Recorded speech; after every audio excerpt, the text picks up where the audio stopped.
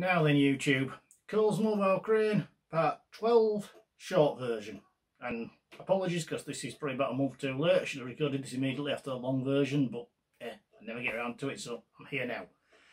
What to report? Well, first thing that I was really excited about is I went to the Skegex exhibition last month, and whilst there I was fortunate enough to actually meet Mr. Tony James and to shake his hand. There should be a picture on the screen now showing you doing that. Told him about this build. I'm not sure that he entirely got the concept of YouTube and so forth, and me building this on that, but I told him about it. Maybe he's had a look at it, who knows. Anyway, did that, very pleased. The other thing for me, look at this for organisation, eh? It's a folder with more put together like that, which is about 10 times more organised than I normally get. They're normally just all loose pieces of paper all over the floor, so it's a step forward. Right, onto the build itself, and that, well, it doesn't look like a lot since last time round, but progress has been made.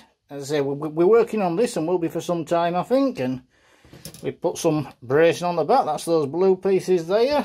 Some brackets here to put this thingamajig in, which is going to be presumably employed in, well, you tell me, some sort of turning thing, who knows.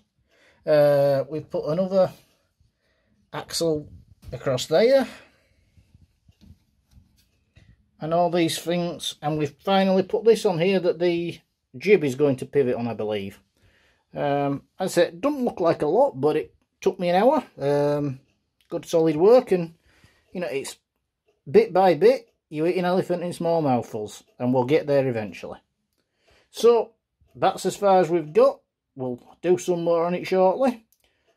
And yeah, thanks very much. See you all later. Bye.